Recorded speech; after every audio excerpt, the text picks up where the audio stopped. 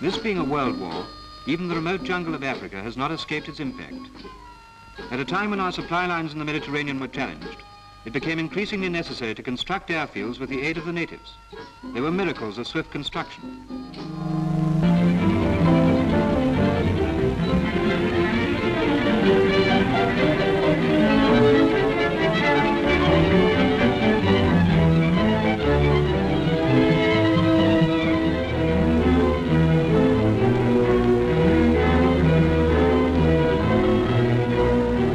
Before the war, most of these natives rarely saw a motor car.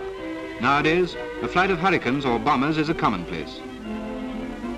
The aircraft are shipped to West Africa in crates, after which they are assembled and given a test flight before being flown across the continent to the battlefront.